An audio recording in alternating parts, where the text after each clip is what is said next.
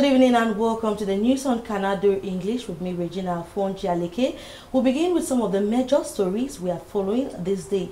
Prime Minister Head of Government Philemon Yang was today interrupted in Parliament by rioting SDF members of Parliament who insisted that the Anglophone problem should be included for discussion in Parliament. He was circled by MPs as he presented the economic and social program for 2018. We'll bring you all the details in this newscast. And President Paul Biya is currently in Côte d'Ivoire, where he has attended the opening session of the 5th edition of the European Union African Union Summit in Abidjan. Amongst other issues, the leaders have condemned in very strong terms the modern-day slavery that is ongoing in Libya. Still in this newscast, people living with disability are often disadvantaged and discriminated upon. As Cameroon joins the world to celebrate the Disability Week, we tell you the efforts that are being made to fight exclusion. Those were the major stories, their developments and more just right ahead. Now, 4 servicemen have been killed in Agwokem Ajeman in the Manyu division of the southwest region of the country. They were assassinated on, on the night of Tuesday, November the 28th, breaking this Wednesday, November the 29th, by unknown persons. They include Staff Sergeant T. Julius Angu, Vola Victor, Yinda Ndobekwon, and Nonchomio Marie Raphael. The minister delegate at the presidency in charge of defense, Joseph Betty Asomo, has condemned the act, calling it act of terrorism. He has also extended words of condolence to the bereaved families. Now, Prime Minister and Head of Government Philemon Yang was today interrupted by members of Parliament of the Social Democratic Front as he presented the economic and social program of the year 2018.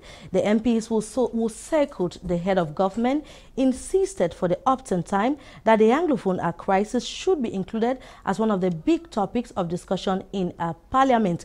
The head of government, or rather they told the House, was thrown into total confusion as the MPs chanted songs, sending a clear message to the head of state.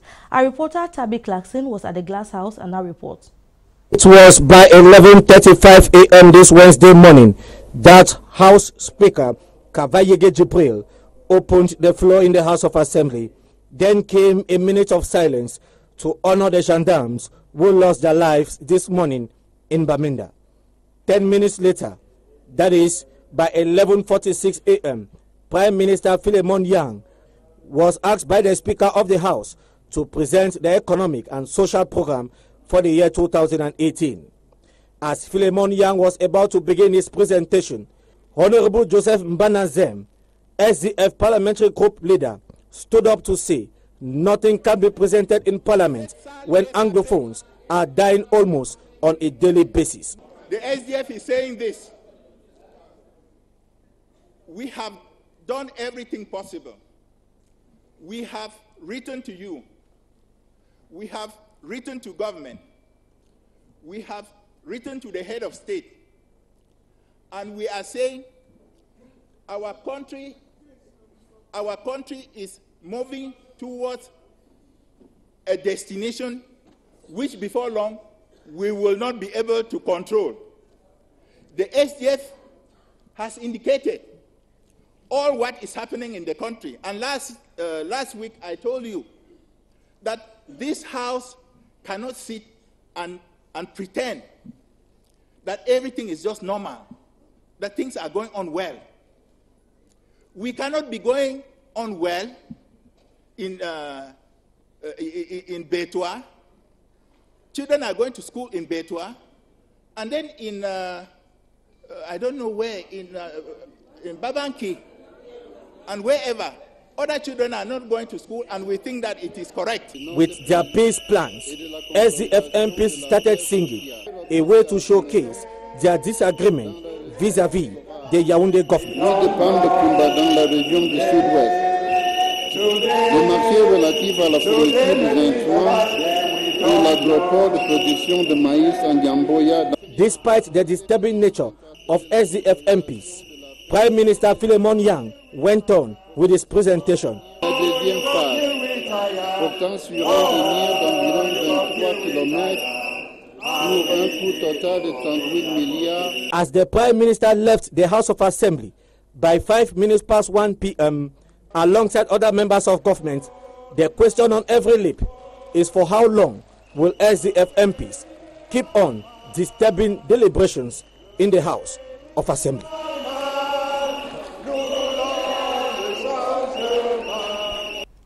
And well, why the SDF MPs try to obstruct the speech of the head of government, the head of state has attended the opening ceremony of the 5th edition of the African Union-European Union Summit taking place in Côte d'Ivoire's capital, Abidjan.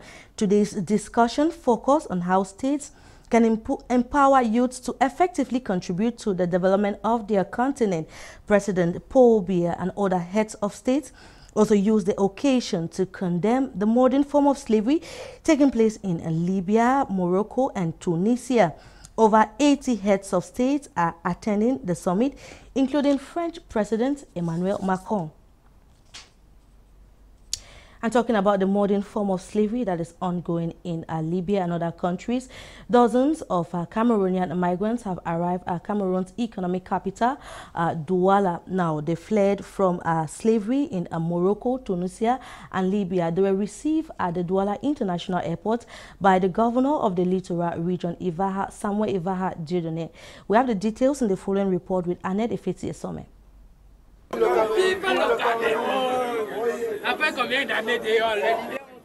Shouts of joy from migrants as they return home after a long period of torture in Morocco and Libya as they attempted to enter Europe. We are happy to be back in our country. We have suffered so much. We thank God who brought us back to the country. Ouais, toujours pour chercher la route de l'Europe, ce n'était pas facile. Migrants, on les prend au Niger. We took the migrants from Niger and helped send them back to their different countries. The dozen of migrants who arrived at the Douala International Airport on Tuesday were received by the governor of the littoral region, Samuel Dieudonné Ivaha Diboué, a team of medical experts charged with taking care of these migrants were also at the airport. On behalf of the head of state, we want to let you know every Cameroonian is precious, no matter where he finds himself. The pains undergone by these young people are visible on their faces, and they have continued to tell their ordeals. We spent 5 days in the desert. There was a woman with a baby amongst us who finally died because there was no water. They abandoned us. They gave us water mixed with fuel. The Moroccan police arrested, beat us up, and I still feel the pains. After making several futile attempts crossing the sea into Europe, these young migrants were left with no choice but to return home.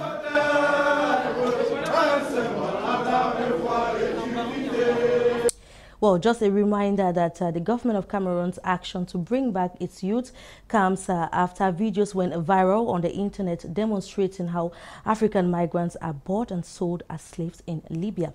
Now, we'll now talk something different, where persons living with disabilities are often marginalized and at disadvantage as Cameroon joins the rest of the world to celebrate the week to mark disability persons. Medics and social workers are now grappling with efforts on how to improve on policy that would influence the way persons living with disabilities are treated. Our reporter Kejang Henry Antemi tells us that persons living with disability have rights just like every other Cameroonian. His report. Whenever there is an accident, there is the need for emergency assistance. This is what these specialists in emergency medicine are doing in Yaoundé.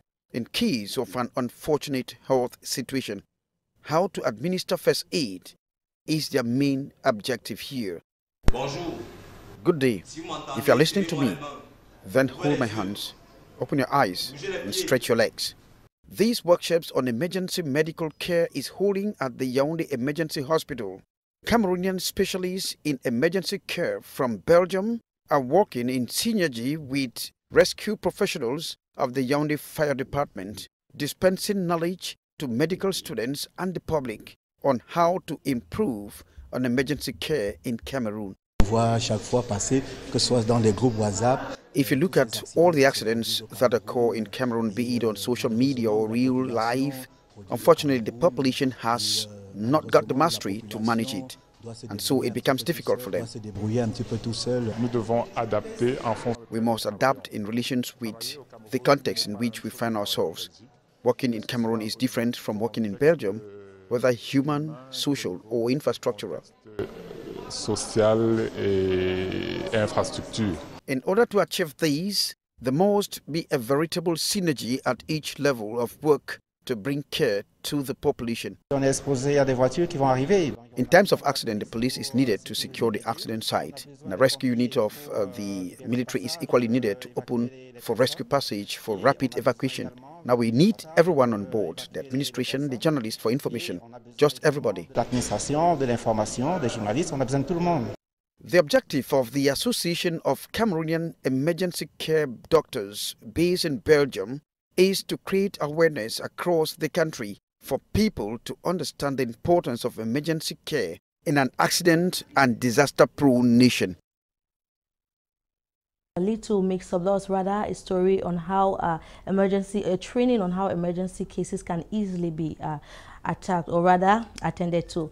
Now we'll now talk about this story. Very few car owners in Cameroon go for roadworthiness document, a document which determines how fit the car is to ply the road or not. And according to experts, this negligence on the part of car owners is what accounts for 20% of road accidents in Cameroon. Now the sector is said to be saturated by people with fraudulent road documents. Our reporter Ndi Maureen completes that story. 20% of road accidents in Cameroon have been blamed on the bad state of vehicles.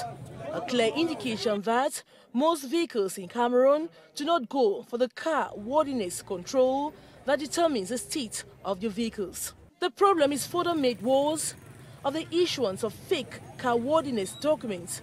According to transport experts, transporters acquire these documents through fraudulent means and quarters that cost them more than 50,000 francs CFA to the detriment of car worthiness centers. That is the statistics. Officially, 20% is caused by the physical state of the vehicle. And I want to tell you that when we talk of physical state of the vehicle being the cause of 20% of accident, it doesn't necessarily mean that the accident was caused by the fact that the vehicle was poorly controlled by the Roadworthiness Control Center. The training organized by the Ministry of Transport is aimed at bringing transporters abreast with the importance of car worthiness documents. It could still be that the vehicle did not come to the center at all, or the center got its roadworthiness certificate from a fraudulent source. So we have all those things that come into play. And that's why we are trying to see how to set up this sensitization meeting and to put a platform to which would work together with the transporters and the Ministry of Transport to try to solve this issue. In Cameroon, there exist 32 car worthiness centers with 15 promoters who claim the sector is seriously threatened. It should be noted the government of Cameroon loses 100 billion francs CFA in road accidents each year. Well, and still on transport, the Douala City Council has donated tons of jackets to motorbike riders in order to step up efforts to regulate the commercial motorbike sector. The jackets are proof to show that the rider is in possession of the right documents. Gladys Ambodibang has a complete story. This is how commercial motorbike riders in the city of Douala, who respect the norms of the sector, are identified. They are in their jackets with their different colors indicating the subdivisions from which they come from. Those from the Douala 3 area are dressed up with yellow jackets. It took time, but it has finally been done. It is the best way to identify bike riders.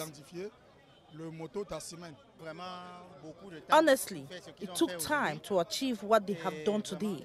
It is a laudable effort. The Douala City Council handed over the jackets to the first beneficiaries this November 28, 2017. The role, according to management of the City Council, is for the riders to obtain their documents, helmets, have their jackets, respect the driving codes, and be clean. The government delegate to the Douala City Council, this was reiterated by the government delegate to the Douala City Council. The most difficult part is to obtain their documents. If you don't have an identity card or a car registration document, you cannot work. It is easy for those who have obtained these documents, but difficult for recalcitrant drivers. Hundreds of bike riders who turn up for this ceremony painstakingly accepted conditions on overloading. The government delegate to the Douala City Council reminded the bike riders that they must transport one person at a time. Now, dozens of inhabitants in Pekadus, a municipality in Douala 5, are now in a dilemma as there are fears they might be evicted from their home following an individual who is now claiming ownership of their land. The people have risen up in anger and they have protested against the seizure of their land. As you tell us, Gladys Abodiban. The population of Carrefour Rumier in the Pekadus neighborhood in Douala has come out in protest against the appropriation of their lands by an individual. On a acheté le terrain en 2012 chez Monsieur Yokereni. We bought the land from Mr. Yokerini in 2012. On May 12 this year, a gentleman presented himself to us with a land title and informed us that the former land title which we own has been annulled. When we asked Mr. Yoke what was happening, he said nothing. We have only been watching the state of events. Caterpillars have been digging through the land which he had sold to other people.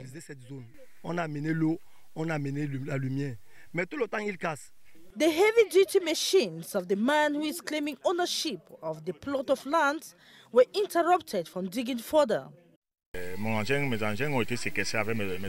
My workers were molested by the population I still cannot identify. I am very confident of the land title I have. That is 53 by 75. That is why I am carrying out my work. I was surprised this morning when I was informed that some people were in the plots of land with cutlasses, depriving my workers from continuing work. The man says the population is claiming land which belongs to him and believes they were duped. He has advised the victims to file in a complaint. The population has in mind that I have a fake land certificate. They are free to channel a complaint to the Ministry of Housing and Land Tenure or the courts. There is a judge for such cases. There are talks of a warning from the senior divisional officer that was addressed to the population. We have never received an information from the senior divisional officer that the land belongs to Mr. Leke. Why did he not wait for a meeting convened by the chief to give out the announcement?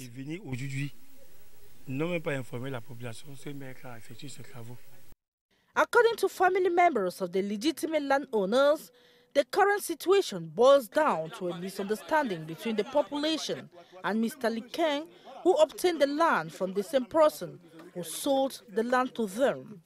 There are therefore fears that many families would lose their lands in the case.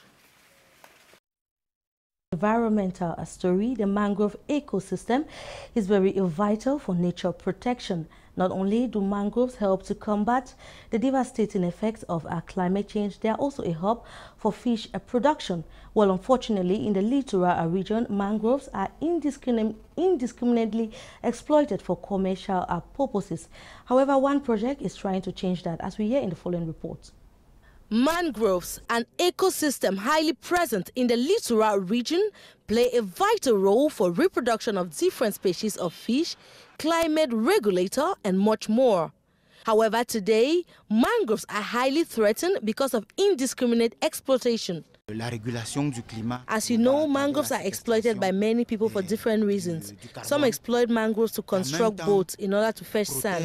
There are also others, especially fishermen, who exploit mangroves to use as firewood to dry fish. In an effort to sustainably manage mangroves, a project was in 2013 launched for its conservation, and much has so far been achieved. The Mangroves Project, which also intends to empower local communities, has put in place a project for the production and commercialization of crayfish, in line with a community-based approach of the protection of mangroves. At a local community in Manoka Littoral region, the project has established nurseries in order to curb the wanton mangrove destruction going on in the region. The project looks forward towards restoring lost populations of mangroves, which will go a long way to combat the changing climate. And on to education, 200 young teachers have graduated from the Government Bilingual Teacher Training College in Douala with the hope of contributing to Cameroon's emergency plan by 2035. The young pedagogues were advised to exhibit their prowess in the private sector while waiting for integration into public service. Ndi Maureen has the details. Joyful moments like these ones are rare in this family, who have just seen their son taking the oath to be a devoted teacher ready to impact knowledge wherever he may find himself. After all failed attempts to get an employment, Julio Gabriel Manga sees teaching as a last resort. We have so many youths out there who are simply lounging around. They have no jobs. Some have engaged in the bike riding sector. But I'm telling them that the teaching profession is a noble one. Some of them have skills in teaching. They should just join me. Celebrations were in Thames as hundreds of families gathered at Enesh, Bonamusadi, Douala, Cameroon to witness 120 young Cameroonians graduate from the Government Bilingual Teachers Training College in Enesh, Douala. The 120 students, teachers were told to be hardworking, disciplined, and be builders of a nation that is striving towards emergence by 2035. The director of the school said there are lots of openings for the young teachers, even though they will have to exercise their duties in private schools while waiting to be integrated by government. But for how long will these take? Gentlemen, that's how we saw it for this edition of the News on Canal English. Thanks for watching, and of course programs continue on Canal English. And if you want to get to know more about the stories we are following, you can hook up with us on our website www.canaldo.english.net. Have a good evening. See you again tomorrow. Bye bye.